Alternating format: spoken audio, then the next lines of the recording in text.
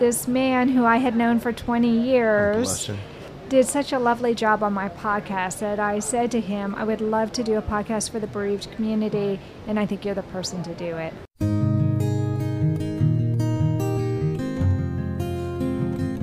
Hello and welcome to Bereaved But Still Me, the podcast formerly known as Heart to Heart with Michael. Today we're celebrating 5 years on the air, providing support for and empowering the bereaved community. Our program is in 2 parts and recorded literally on 2 separate continents. Anna Jaworski, our executive producer, and I had the privilege to participate in the Podcast Movement Annual Convention in Nashville, Tennessee, where we recorded our impressions of our first 5 years of production. Later, we spoke with some of our guests, writers, and producers who have been with us for much of that time. This is a bonus edition of our program, and we'll be taking a look at where we've been and where we're headed in the future. So without any further delay, join us now for our conversation from Nashville, Tennessee. Welcome one and all. This is a special edition of Bereaved But Still Me, celebrating the end of our 5th year. I just can't believe it, Michael. With me is executive producer, mother, owner, general friend of the program, the spirit behind the Hearts Unite the Globe podcast network, Anna Jaworski. Not with us today are people who really need to be here, so Well, so many people. In 5 years of putting together a podcast, there are so many people. Of course, all of the wonderful guests, but all of the people behind the scenes, the board for Hearts Unite the Globe. We can't possibly talk about Bereaved But Still Me, or Heart to Heart with Michael, as it was formerly known, for 4 years, without talking about our producer, Nancy Jensen, who's also our graphic artist, who has kindly made not 1, but 2 sets of logos and banners as we changed our name over time. I mean, the 3 of us for sure have been the core, but we also have to mention Sherry Turner, who was our first dedicated writer to this podcast, and not to mention all of the other people. There are too many to remember. There are so many amazing people who have helped out on this podcast over the last 5 years, but what a celebration we have right now, right, Michael? And it is, because we are profoundly lucky to have a board that lets us do our job. Absolutely. We were originally supposed to talk to families of children with congenital heart defects. Correct. And we do. We do. And we do, but we have found so much more to talk about. Yeah. And that grief is so universal, and that grief affects everybody. And we've, as I like to say, we've recently had a guest who was a therapist, and she said many times that everybody is grieving something, that grief is so many different things. It's not even necessarily associated with death. Right, okay? She right. herself, there are so many different things that you can be grieving I'll borrow over. from her story. She was abused as a child, and she grieves the loss of her direction, the loss of her dreams, everything she wanted, gone. She's found other ways to do things and been very successful, but there is still a hole there, and that's grief.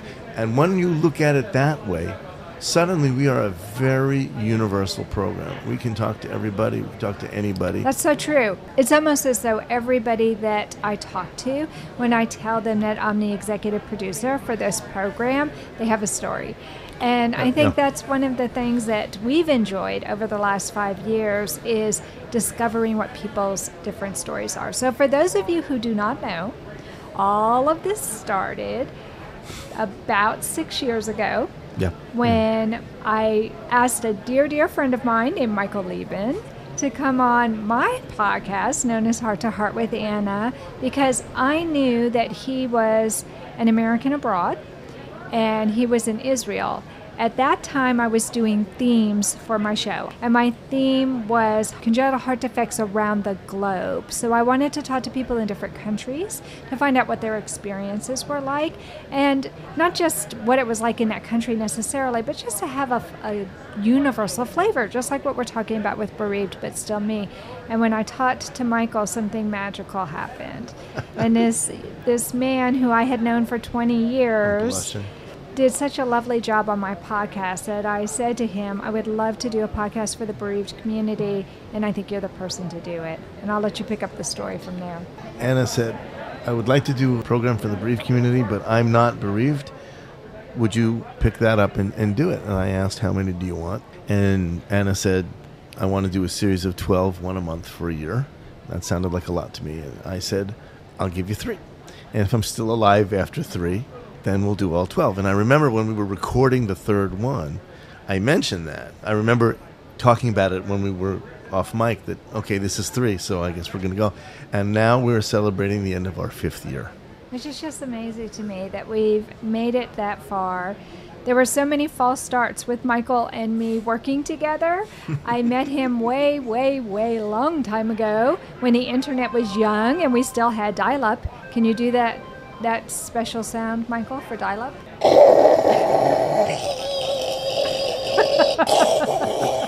Then you knew you were past all the static and, oh my gosh, I'm connected to the world. Once you were in, you were in it. It was so until you were amazing. Out. Until it threw you off. Until they dropped you. Yeah. You had to dial back in. Over 20 years ago. Over 30 years ago when I was a student in television, they said one day you'll be able to sit anywhere in the world and share information for editing. And we all said, okay, yeah, right. I know. You record in Texas. I record in Texas. And Nancy's in Arizona. And I sit in Jerusalem and we record. And then our guest is, we don't know where. We don't know where half the time. Anywhere, which is really... And then Anna sends it all to me for editing. And I send it all back to Anna. It's up on the air. And it's nothing.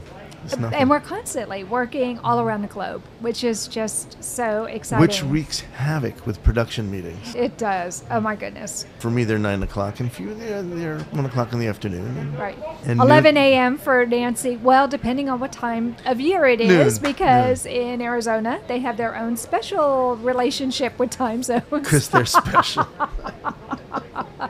Nancy and Michael and I met over 20 years ago, thanks to a group called Chin, and Mona Barmish was in charge of that, and they had a listserv. And for those of you who are too young to know what a listserv is, it's where you get emails back and forth, and you're actually excited when... Email?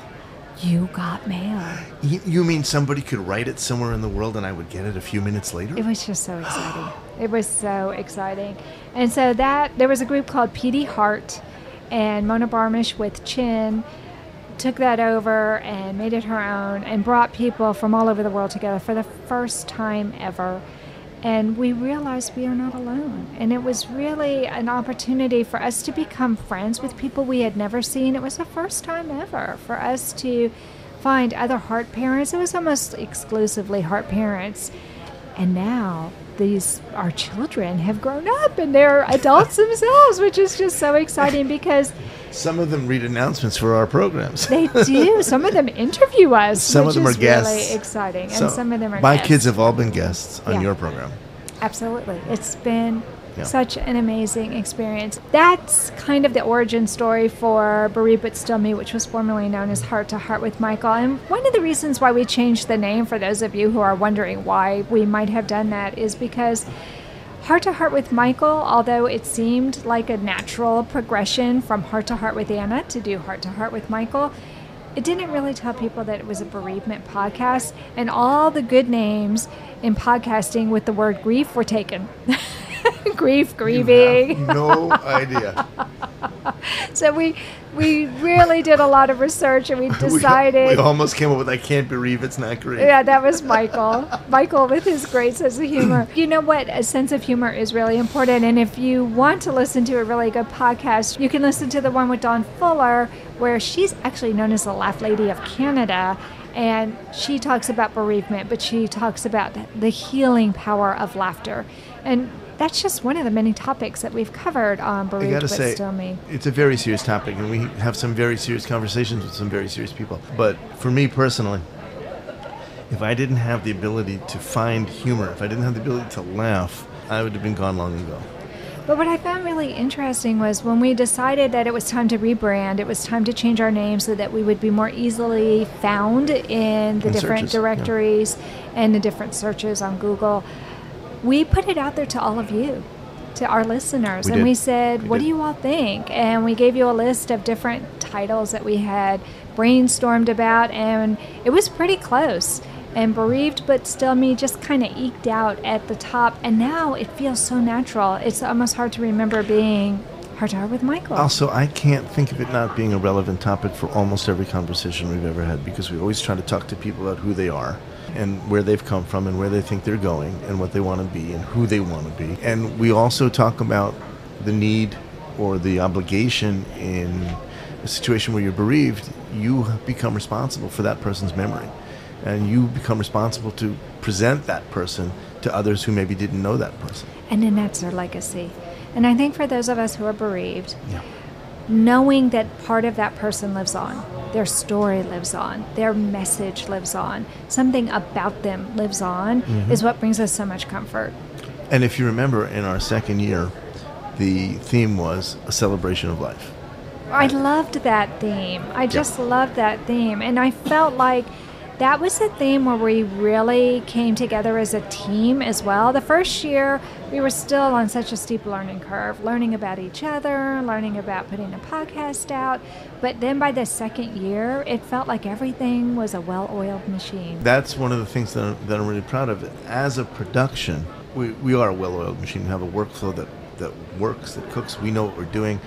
And it has been very helpful, so that we've been able to depend on that framework of how to do things in order to go out and find people. We can spend more time with people. And that brings us to where we are today, in Nashville, Tennessee.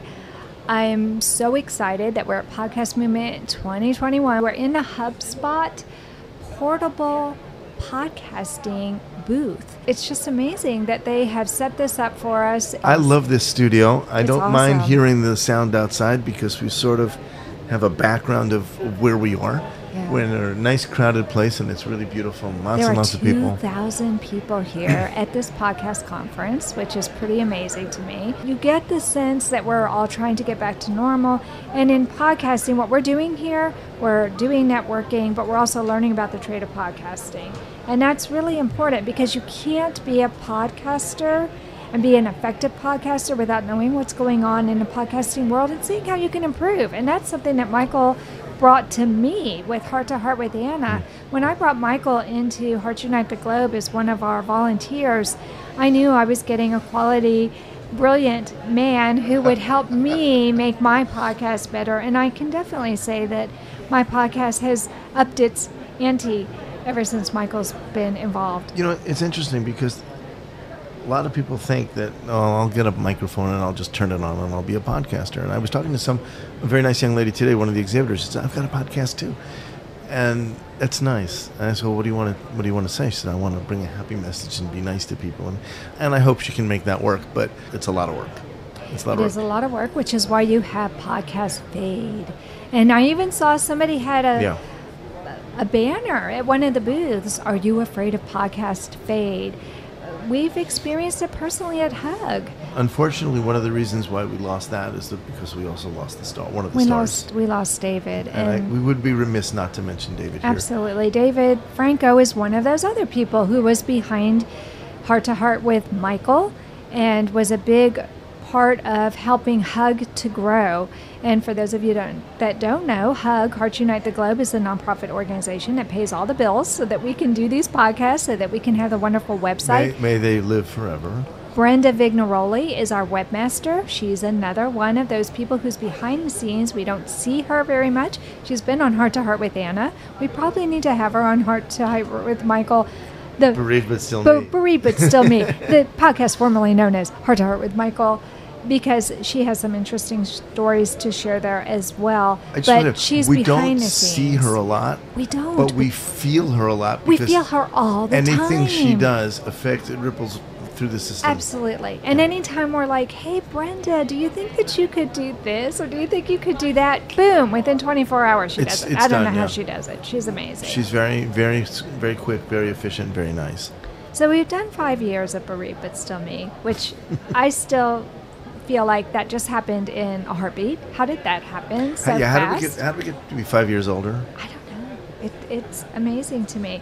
And No, because you remain the same. I'm 62, but you haven't changed. Oh, honey, I have changed because in the last 5 years, I've become an Oma.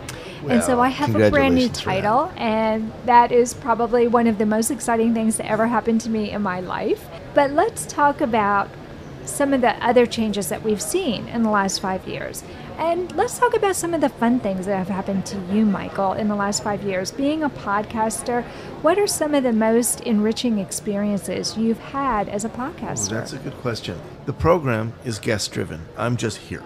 Okay, I hope to facilitate a conversation. In some conversations, I'm much more active, and in others, I'm much less active. It depends really on the guest. And we've had some amazing guests. Coming up soon, we're going to have some stunningly amazing guests. We have one on the air right now. Absolutely. I think one of the things that I appreciate as the executive producer of Bereaved But Still Me is that people have allowed themselves to be vulnerable with you. That's for sure. They open up to you. They share some of their most painful experiences. But I'm just lucky when that happens. And most lovely. No, you're not lucky. You're a good, active listener. You care about your guests. I'm sorry. And I think that the guests... What did you say? I'm sorry. I think the guests feel that you care for them. And Michael does something that's kind of unique that not all podcasters do. Michael almost uniformly insists on having a pre-interview.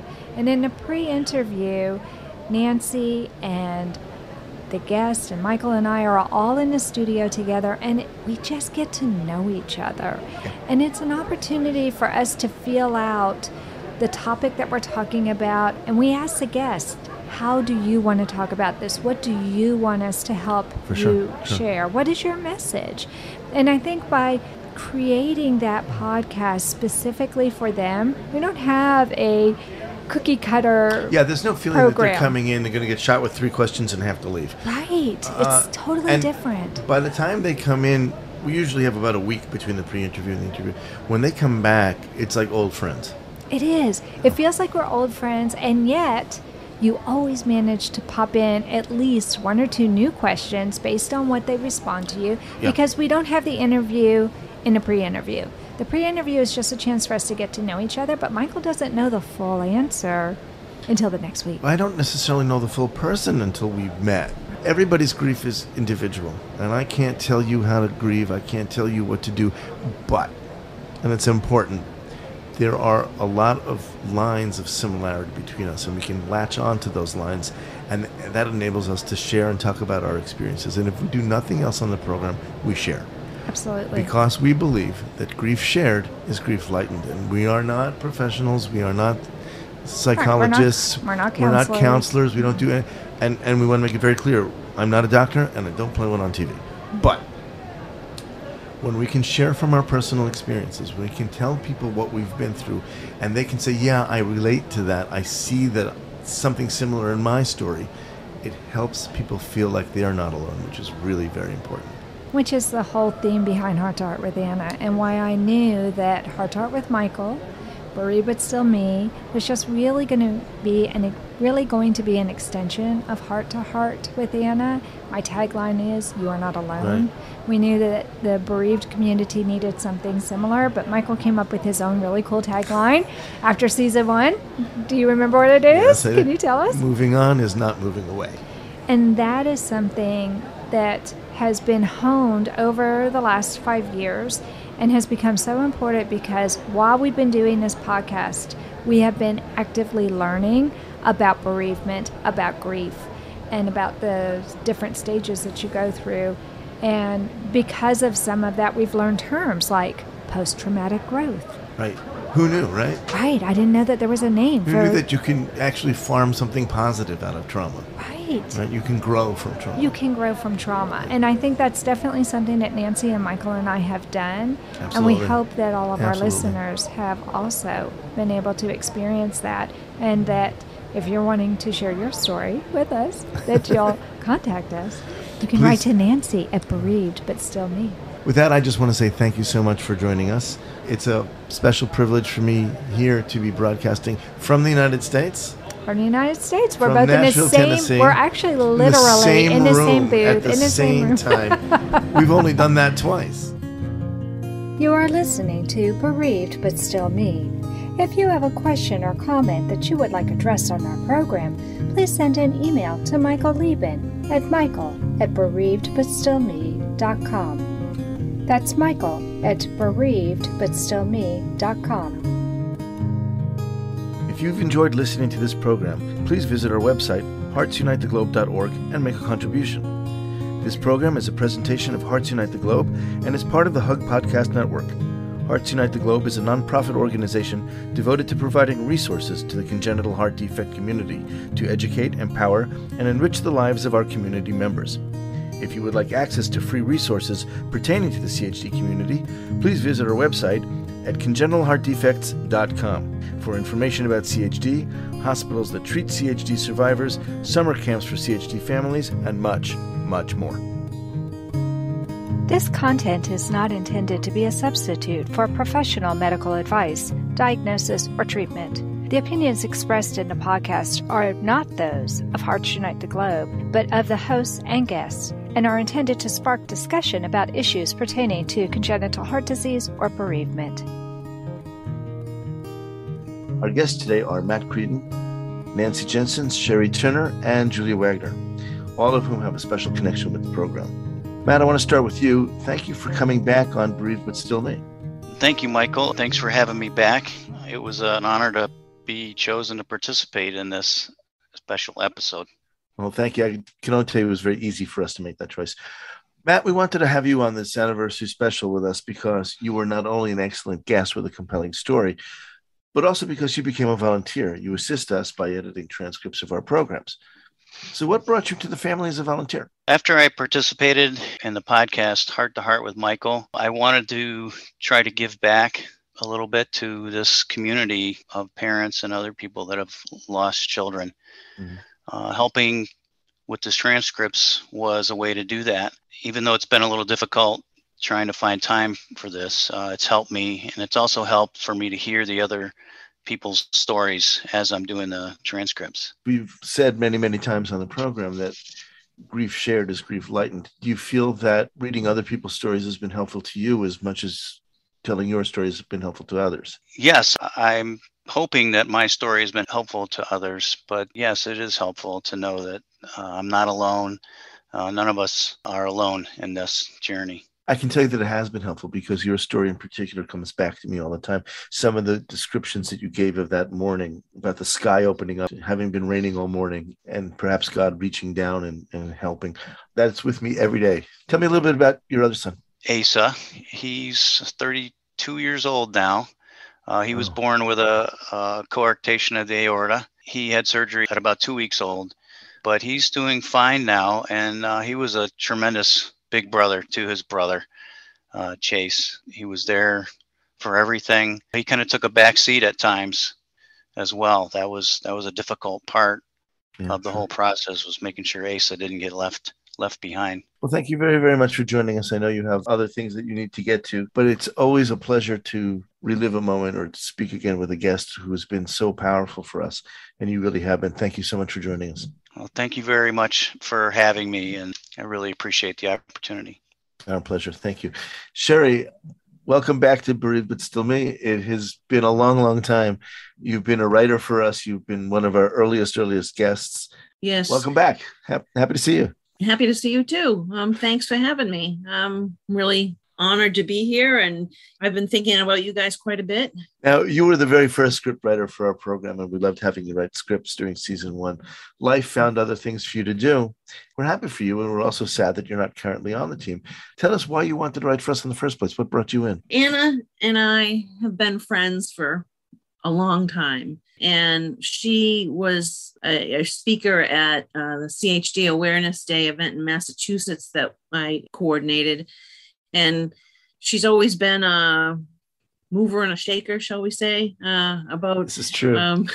Taking care of the congenital heart defect community. I knew she would do a great job on the bereaved community as well. And she was very sensitive to our needs. And I felt like it was a quality thing to be a part of. So what are you up to now these days? Well, I recently finished exploring the option of becoming a nurse. I was in school for a while, but for various reasons, including physical, it didn't work out. And my hat's off to anybody who is a nurse, because that is a demanding job, and thankless too. So anybody that can do it, great. But I am moving on to, I feel like I've come full circle. I'm going back to childcare. Oh, lovely. Lovely, lovely. And maybe with a little less pressure, not that childcare is not pressured, but with a little less pressure, not being in school, not being a nurse, perhaps you can find your way back to Bereaved But Still Me. That's what I'm hoping. Oh, it would be delightful to have you back. So thank you for joining us. I know that you too have somewhere else to be. And thank you for stopping by and helping us out here with this program. Oh, thank you for having me. I'd like to talk a little bit with Nancy Jensen. Welcome back again on our program. Producer, art director. And I know it sounds funny, but yes, radio has art directors. Nancy, we wanted to have you on this anniversary special with us because you were a founding member of the podcast and you've been a part of the heart and soul of the podcast. What made you want to join us way back when?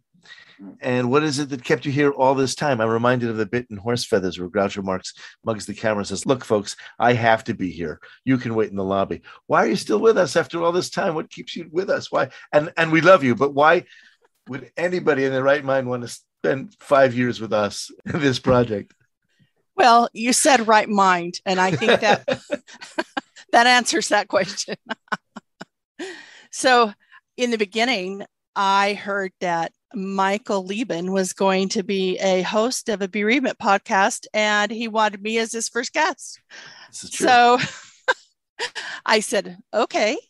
And then, well, I was working on the art for the labels and the different things. And then before I knew it, I was all of a sudden called the producer, and here I am. I absolutely love working with you and Anna. I also feel like this is a way that I can honor my daughter's legacy of hope and love and giving to others and helping others. So that's a lot of the reasons why I've stayed.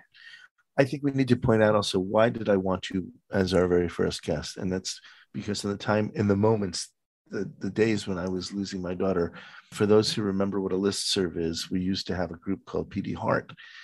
And we would be writing email to this group every day. And where I had no access to email, but I did have a telephone. And I was reporting everything to you. And as I said it word for word, it came out a half a day later in an email. And you were our voice for that group in those really difficult days. It's hard to forget that kind of assistance. It's hard to forget that kind of person who could be there for you. And you've done that many, many times, not just for me. I know in your own personal life, you've been there for many, many people. It's what I do. And I was honored to be able to be there for you in your deepest, darkest hour and for your family. That was just 2 years after Jessica passed away. And so I had been through it, even though we each deal with grief differently. I mean, we had been friends online for years and years and years. One of the things that we've talked about a lot last year was about post-traumatic growth and the ways that we come out of our trauma, sometimes bigger, better, stronger. We wish maybe we didn't have to do that, but we do. So how has working with the podcast helped you with your personal growth? Oh, it's helped tremendously. I've always been one, like you said, to reach out and help others. And I did that in the CHD community for many years. Mm-hmm. So it's really been a blessing to be able to help a lot more people. I feel like it's honoring her legacy. She's just radiated love and hope and tried to encourage everybody. And so I feel like I'm learning to be more like her. We all talk about our kids as how wonderful they were. We all like to be as good as the memory of them. And I think you have done that. I think that's who you are. That's probably why I turned to you in those days. And I know other people have too. Thank you so much for joining us. Thank you for having me back. And enjoy our weekly meetings. This is technically your fourth appearance with us. So that's yes. A record. That's a record. I want to turn now to Julia. Your episode has had more hits than anybody. You have clearly touched many, many lives with your story. What did it mean to you to come onto our program and share Lizzie's story with us and our listeners? It was such a wonderful experience, and I really enjoyed it, being able to know that our experience might be able to help someone else when it's such a difficult thing, and how to keep those memories alive and connect with our loved ones when they've passed. and to help our family navigate through those difficult times. It meant a lot to be able to share some of the things that we did that helped us, and know that just maybe it would help others in their journey as well. Well, I'm glad you said that, because I remember there was at least one way that was very special to my memory, how you memorialize Lizzie every year. And it's particularly pertinent during the holidays and even all year long. So why don't you tell us about that and what your friends and family do to help remember Lizzie every year? Well, it started on her first Christmas, and we were getting ready to decorate, and I was hanging the stockings, and I got to her stocking and I just stood and stared at it. And I didn't know what to do with the stocking. I couldn't bear to not put it up, but I couldn't bear to see it sit empty for the season.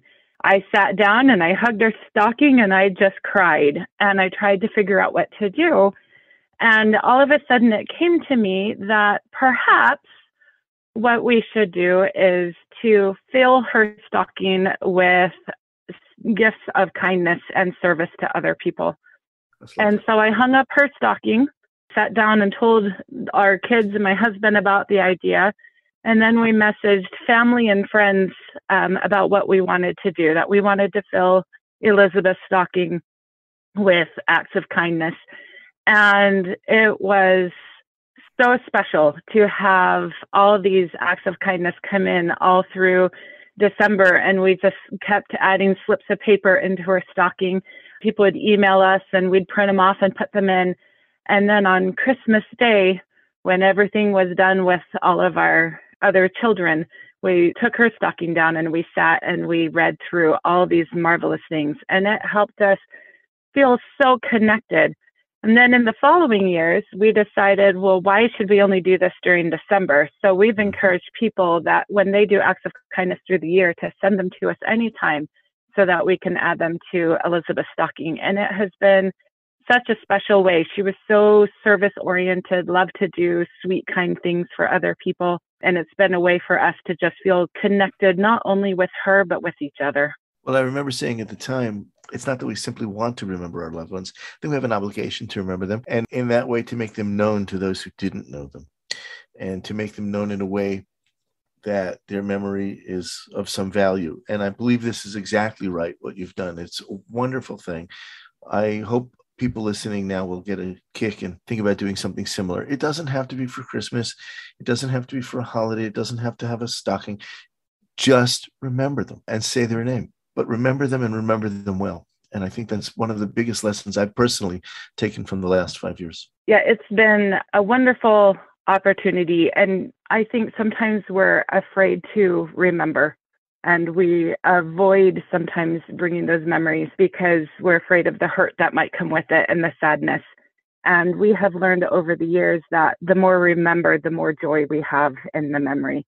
And even our youngest children, who didn't really know her, he was only 18 months when she passed away, he has been able to have a connection that he wouldn't have otherwise. So I agree absolutely to remember those loved ones and keep them close.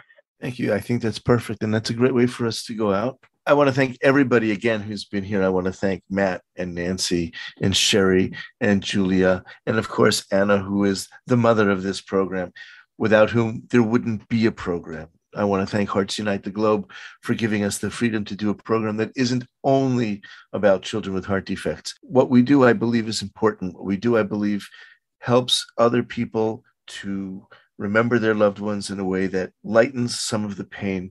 Grief is an important thing. Grief helps us work our way through life. Grief is a part of who we've become. And our little community here has picked up shoals of volunteers and guests over the last 5 years, some of them more famous, some of them not famous. None of that matters. What matters is that all of us are members of a grieving community, and we look for ways to reach out to each other and expand that community so that we can share our grief. And I hope that's what we're doing. I know personally that has worked very well for me these last 5 years.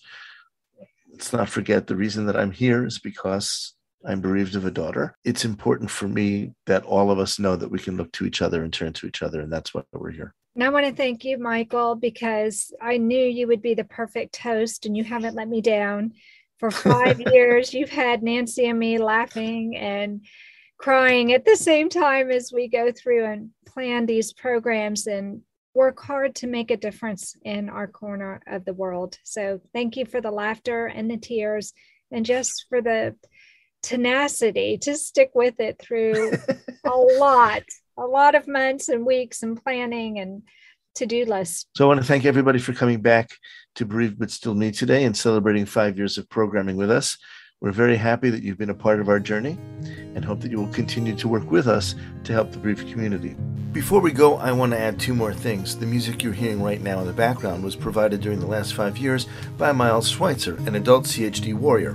Miles, thank you so much for your beautiful addition to our program. We wish you well in the coming days and trust that all will be fine with you. I'd also like to add that anyone can join the podcast family as a volunteer. We're always on the lookout for guests, writers, editors, and producers, so feel free to contact the program and we'll see how you can best fit with our family. And that's all for this special edition of Bereaved But Still Me. Please come back in 2022 for another season of programming. And remember, my friends, moving forward is not moving away. Thank you for joining us. We hope you have felt supported in your grief journey. Bereaved But Still Me is a monthly podcast, and a new episode is released on the first Thursday of each month. You can hear our podcast anywhere you normally listen to podcasts at any time. Join us again next month for a brand new episode of Bereaved But Still Me.